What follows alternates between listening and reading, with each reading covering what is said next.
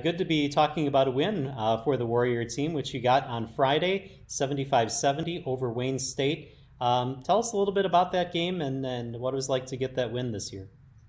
Well, I mean, one, it was a crazy week.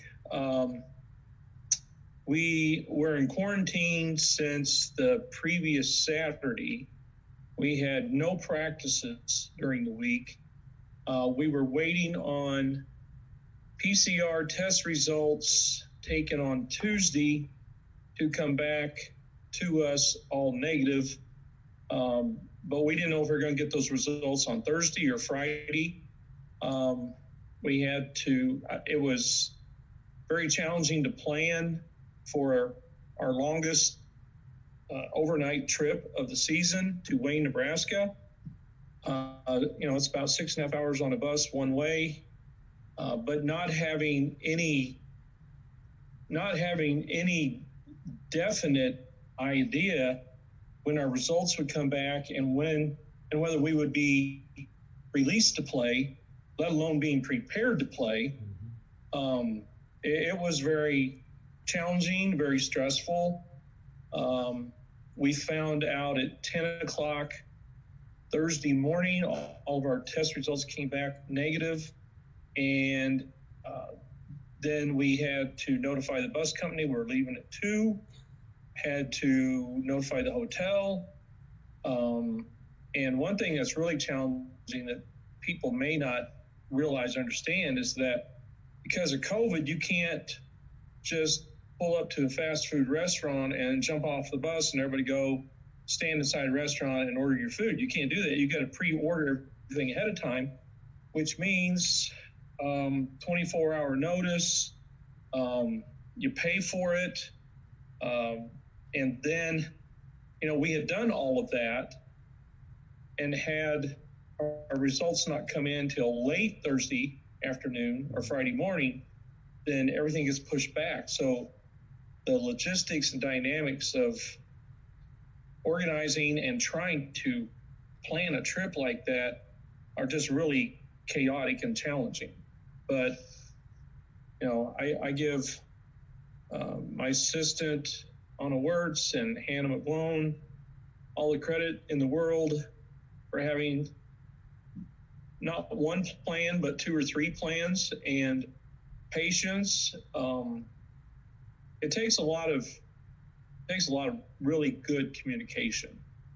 And that's probably one of the most frustrating things through this whole ordeal is that sometimes there's not as much communication on a regular basis coming to us in a timely fashion that just makes it really, really difficult at times. But I'm really proud of our team.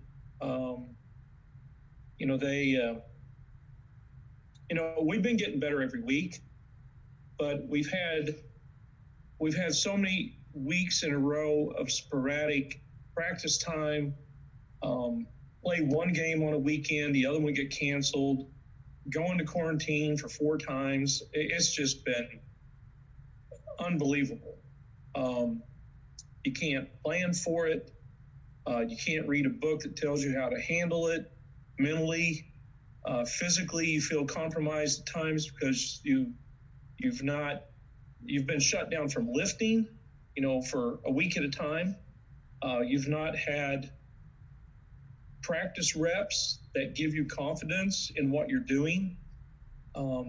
It's just really, really challenging. And I'm proud of our group for being shut down for a week and then having 2-hour notice that we're going to walk through some stuff before we get on the bus against a team that has not missed one game or one practice the entire time. And then you have a 6.5-hour road trip. We had 3 players on our team that had only had 2 practices in 2 weeks. And one of them had to start, a freshman at the point guard, because at our shoot around on Friday, before we even got started, Emily Keek got hit in the head with a ricochet missed shot when they were just shooting till everybody got their shoes on, and she got a concussion. So we lost her for the weekend at our shoot around before we even got started. So it's just like, this is unbelievable. What could happen next? And for us to go out there and compete and play as hard as we did, we didn't handle the last 2 minutes very well as far as late game situations. We had 2 or 3 silly turnovers. I think we missed 3 free throws. We were up 10 with like 2 minutes to go, and it got it down to 4. But we hung on, found a way to win, felt really good about it because everything was stacked against us going into this weekend. Unfortunately, the second night, I mean, we had a good first half, but we could tell from the get-go that we didn't have the same energy bouncing our legs that we did on Friday night. And we were still up 4 at halftime, but defensively, we were steps slow. We were getting beat to 50-50 balls or loose balls. And then the second half, we lost our legs. We could not make shots. We had the same shots that we did, the previous half and the previous game, but we just quit making shots. And that game got away from us in the last, 4 or 5 minutes. But I was really proud of our group and what the character that they showed, the determination that they showed. We're like I said earlier, we're getting better. We aren't getting the results on a consistent basis that we want and expect. But it's like I told my staff, consistency is what we are lacking and missing. But the expectation of being consistent is unrealistic when you consistently don't get to practice, you consistently don't get to play your games. It's just we're trying to manage it and do the best that we can with what we have to work with and what time we're given to work with. I told somebody earlier today that every day that you have a practice canceled, in reality, you're being told this is one less day that you have to try to get better. And, I love going to practice when we get to, because